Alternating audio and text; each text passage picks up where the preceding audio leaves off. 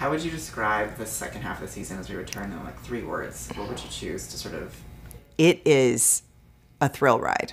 It is, we spend about half the episode in those elevators that got stuck, and we found new ways to use the elevators after 15 seasons, which I think was incredible on the part of Bill Harper, who wrote the episode.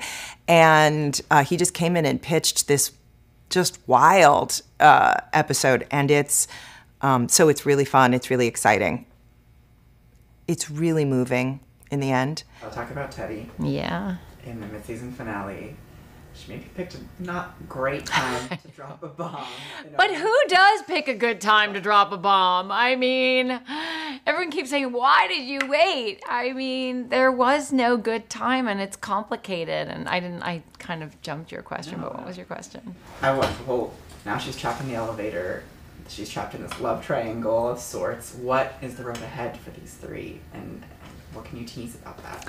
I think what's so exciting about this love triangle is that really from the get-go, we wanted it to be a little bit different and not be like this catty woman against woman, like, let's get the man. And because that's so kind of un-Grey's Anatomy. And it's so...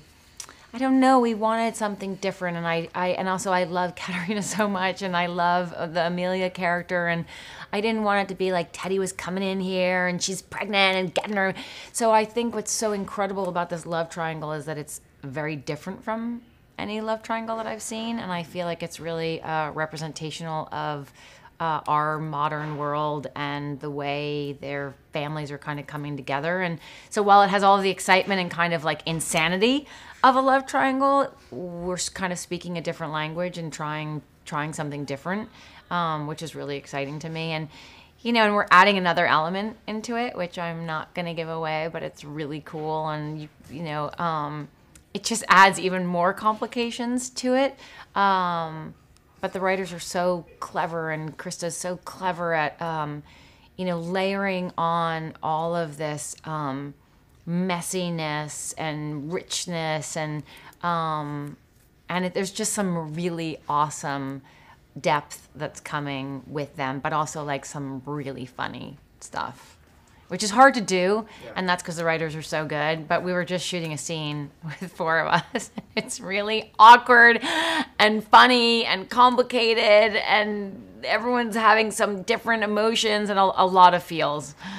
Quintessential Grey, sounds like. Quintessential Greys. Tell me what is in store for this love triangle, this little modern family. What's happening? It's changing every day. We don't know. It's messy. It's messy. Really messy. Yeah, matters of the heart and the womb. Like